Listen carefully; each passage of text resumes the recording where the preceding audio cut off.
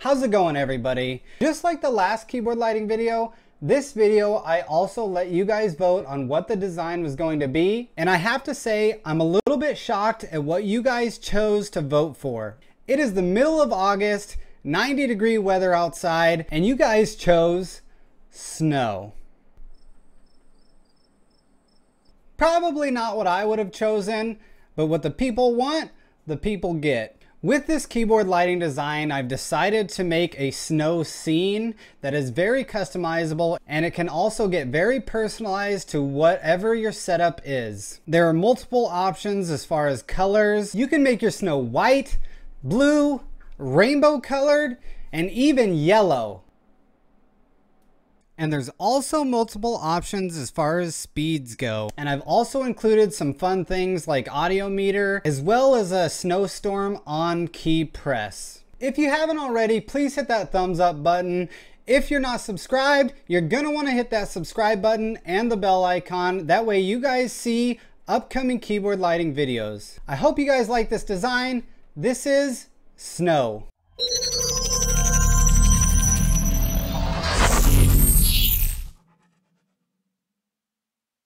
Alright guys, here we go with the snow design, and what we're going to make first is the snow color. So what the snowfall is actually going to be colored.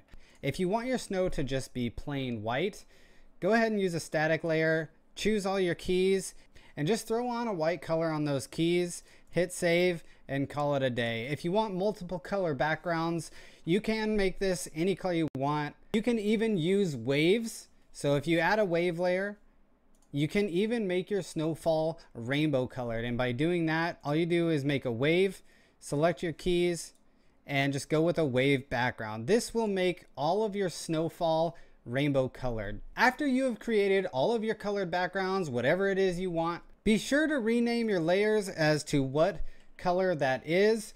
Now what I'm going to do is I'm going to create a folder, and I'm going to name this folder Snow Colors. Once you've done that, just drag in your colors into this snow folder.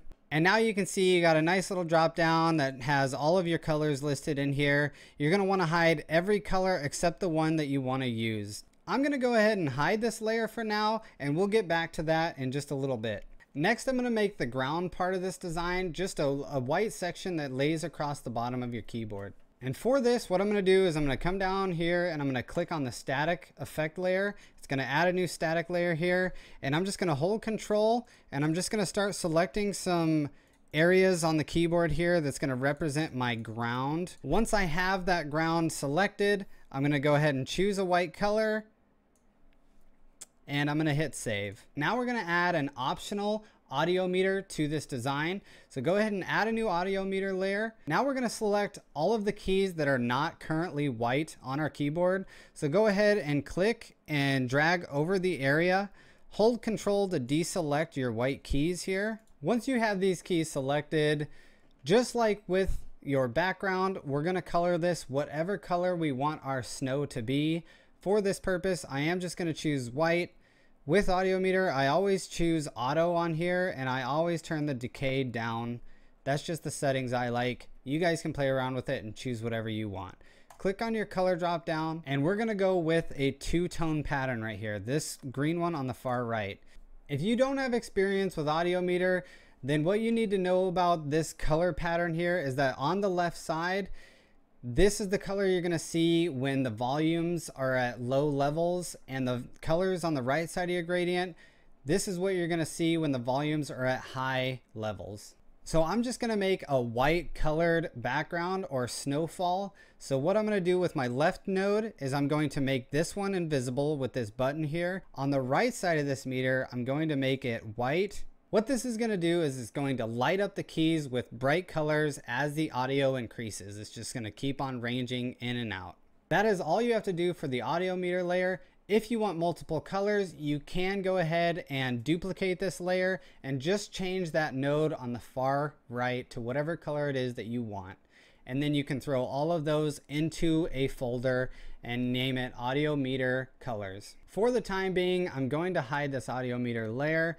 But if you want it visible and you want to use it on your keyboard, make sure that you have this unhidden. Next, we're gonna move on to the actual snowfall that you will get to see, and this is gonna start to bring the design together. To create the snowfall effect, what we're gonna do is we're gonna add a wave layer, select all of your keys that do not have the white ground keys in them, and you're gonna make a 3-color pattern with 2 black on the outside and an invisible in the middle. And what this does is it allows you to see the background underneath whatever you made your snow color. The settings that I have for my snowfall is a 4 speed, 200% width, 180 angle down, and that is it. Now, once we see in the preview that this is the kind of speed that our snowfall is going to have, what we're going to do is click on our color pattern and we're going to make this center node black. So now what you have is just 3 black nodes in your color pattern. Now you're going to hold control and you're just going to select lines of patterns that go down your keyboard just like this.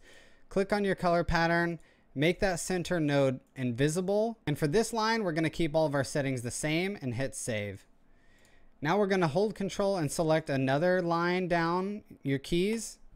Do the same thing, click on your color pattern, make that center node invisible, change your speed position maybe 1, and maybe change your width to something a little bit different. That way you add some randomization in your design. And that's all you have to do to add a snowfall effect to this design. Just hold control and select different vertical lines on your keyboard that create that snow effect. You're gonna wanna change the values on your properties such as speed and width percentage. That way it starts to randomize and get different as the design goes on. So here in the preview, you can see that I've made several vertical lines that have random properties and they're randomly coming down at different speeds all over the keyboard. And all this is an invisible dot that's going down your keyboard. And so it's going to reflect whatever background it is that you choose.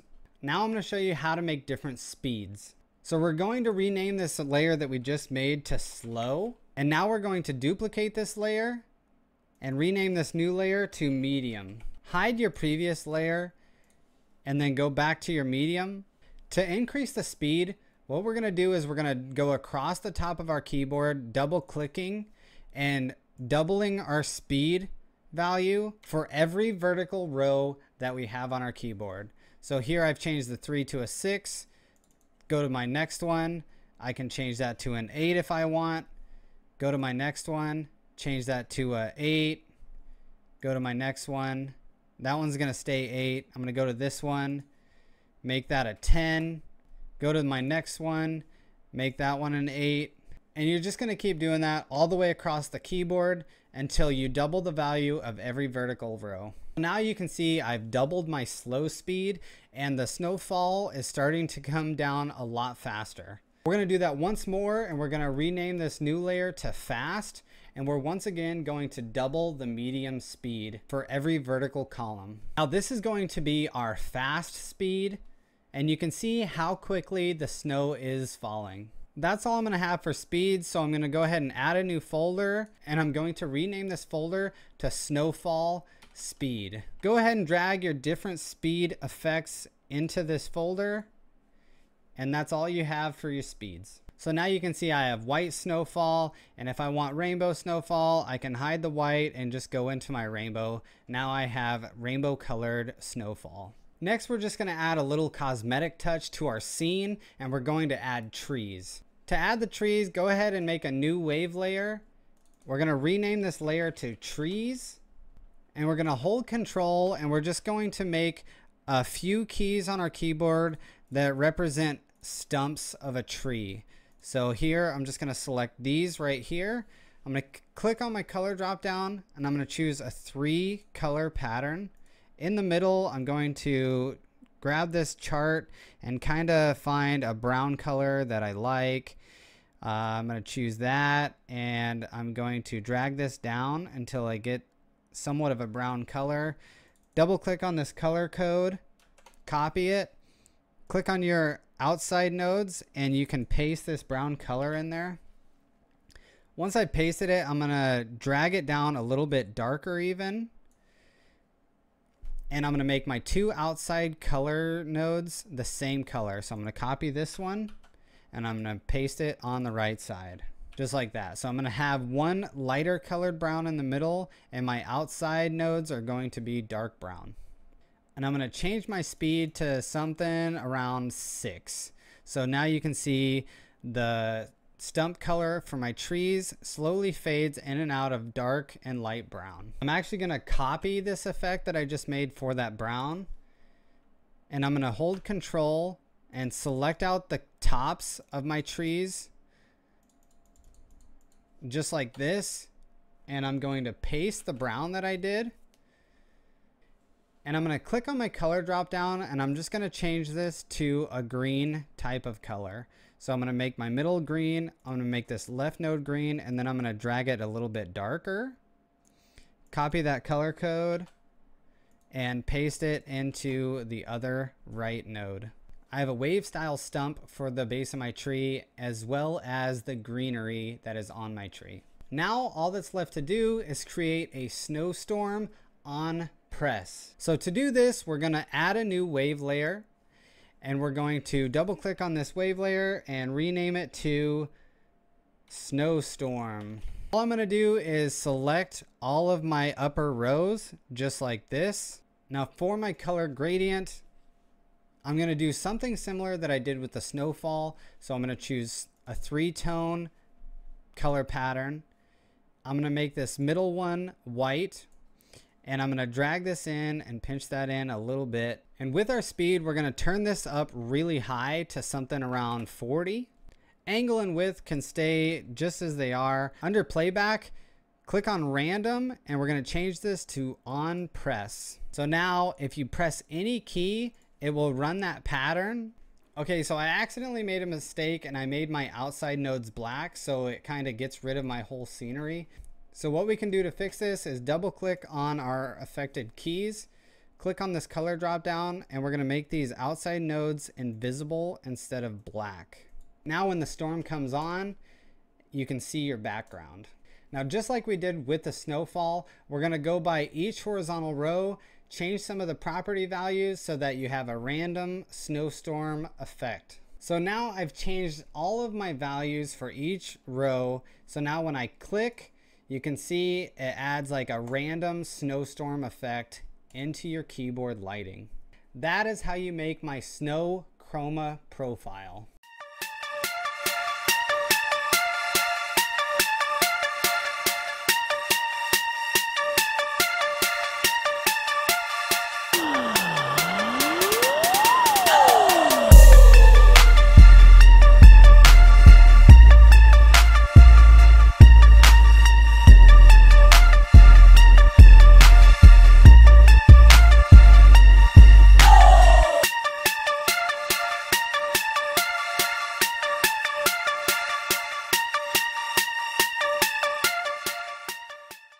That's all there is for this tutorial video, guys. Make sure you guys support the channel by hitting that thumbs up button, as well as hitting the subscribe and bell icon. That way you get a notification when I upload new videos. Be sure to follow me on Twitter and Instagram, as I always post teasers of upcoming keyboard lighting designs. And if you'd like to come and chat with me, I also stream on Twitch every once in a while. You can find me at twitch.tv/UnrealHero_.